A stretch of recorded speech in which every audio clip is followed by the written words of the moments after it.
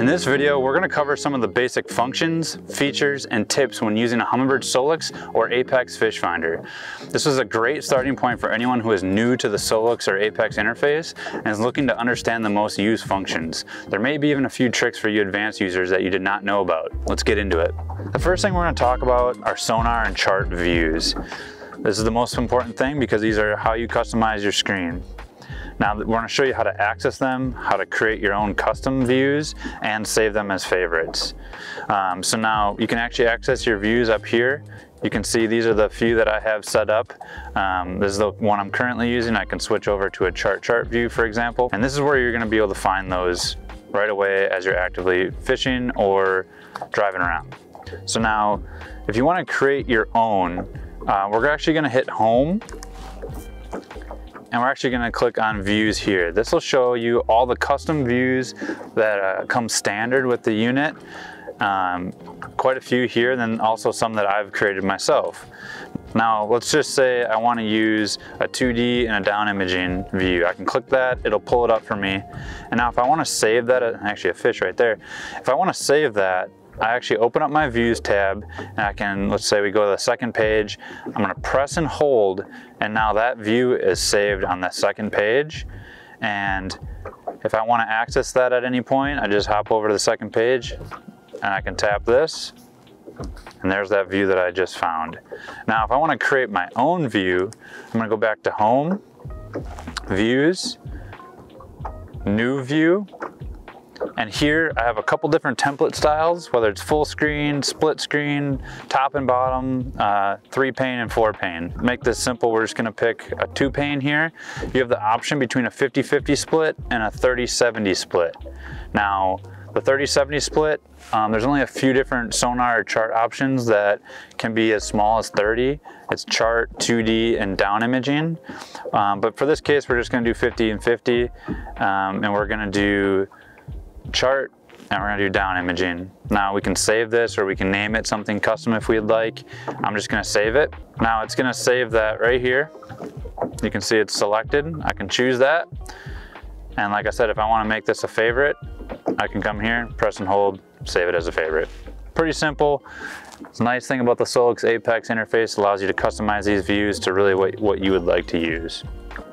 All right, so the next thing we're going to talk about is shortcuts, and I'm going to show you 2 of them that you're going to use right away because they're easy and they're helpful.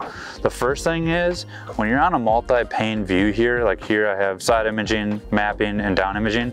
If I want to look at just side imaging, like let's just say we're idling over something, I can use 2 fingers, double press on side imaging, and it's automatically going to pull this up in a full screen view. Super helpful if you want to zoom in on something quick, whether it's your side imaging, and then you can just do your 2-finger press and you're right back to your whatever view you were on before. Same thing like mapping. If I want to take a look at this, here's these waypoints.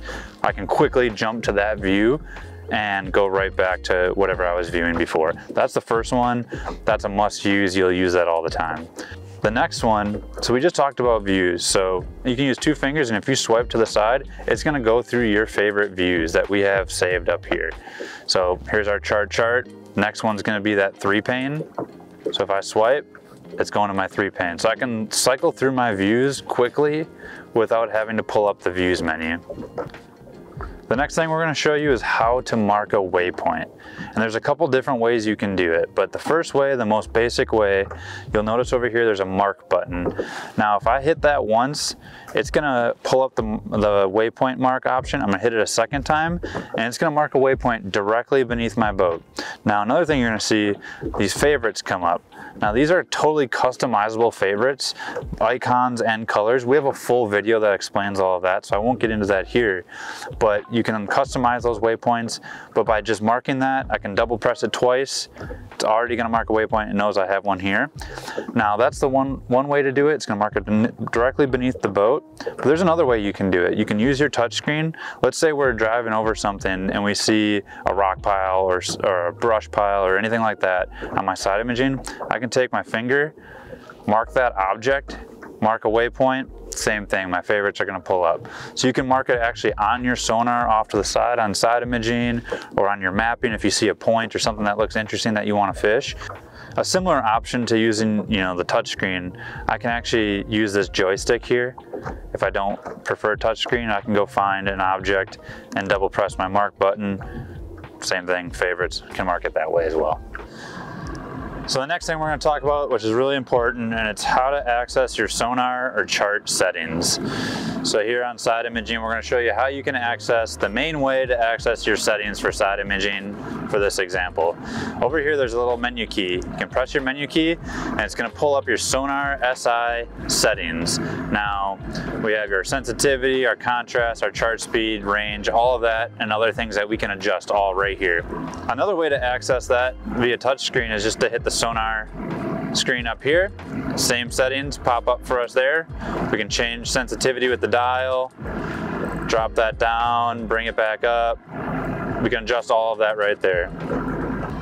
Another way to access some of your settings and capabilities for your sonar or your charts is this menu bar in the middle. Right here, for example, we have our color palettes for side imaging. We can turn on water column sensitivity and other functions like that. One really important thing when adjusting settings, so I'm going to go back to a multi-pane view here, and one thing you'll notice, see around side imaging there's this yellow bar that goes all the way around. That's the active pane. So if I want to adjust settings for my side imaging, I need to make sure side imaging is active, which it is, which is what we just showed you. But now if I want to adjust any kind of settings on my mapping, I have to activate that pane right there so that when I open up the menu, now I'm receiving settings that are related to my map. Same thing for down imaging. I can click over there, hit my menu. These are my settings for down imaging. So you have to pay attention to the active pane. Another way to change between active panes other than just simply touching is this button right here. This will change between the panes. You'll see it highlight. Even open up your sidebar here as well, but I'm back to side imaging and I can adjust my settings there. One other thing that's worth showing, so we have our side imaging pane here active, and if I want to adjust sensitivity real quickly without having to open a menu, I simply take this dial and I'm going to adjust my sensitivity up or down. But now if I want to adjust range when on a side imaging view, I can press the plus or minus icon, and that's going to pull up my range options. So if I want to crank that up to 120 feet, I can do that quickly without having to open up my menus. All right, so the next thing we're going to show you is the sidebar, which you're going to see right here on the left side of your screen. Now, we already showed you views. You can see that here. That would be your views.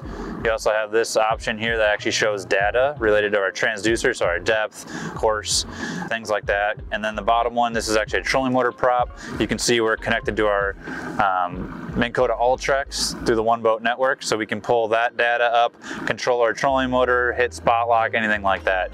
If you have Raptors or Talon shallow water anchors, that would show up here as well, but that's the sidebar. All right, the next thing we're going to show you that's a really cool, it's a unique thing for SOLIX and Apex, and it's called sonar scroll. So now, let's say we're looking at side imaging here and we saw something back behind us that we really wanted to either mark a waypoint on or go back and fish. On SOLIX, I can simply scroll back and see history. So we had some fish here right on the edge of a weed line.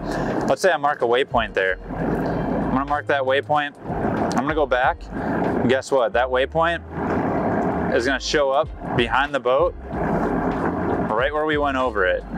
A really cool feature, being able to scroll back, look at history. You know, once you roll over something, it's not gone forever. We can actually scroll back. You can see these fish right here. That's a pretty cool feature. So the next thing we're going to show you is how to take a screenshot. You know, you've probably seen Humminbird mega imaging screenshots all over social media, websites, articles, things like that.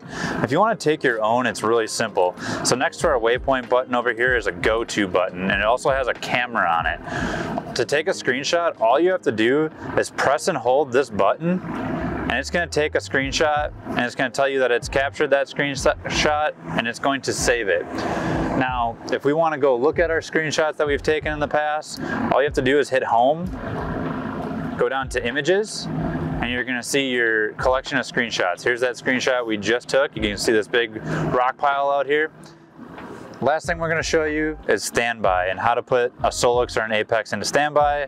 Obviously, you may want to use this to conserve battery or avoid interference between multiple units or anything like that. And you can press the power button and tap standby. That'll put the unit down into standby. and you can press power to bring it back. Another simple way to do it, even quicker way, double press power right into standby. That's it for this video. Hopefully that was helpful for you and you learned something about the SOLIX or Apex interface, and maybe it's a tip or two that you can take home and actually use out on the water. If you have any questions, whether it's sonar or fish finder related, please drop us a comment below, or if you have suggestions for other videos, we'd love to hear them. And thanks for watching.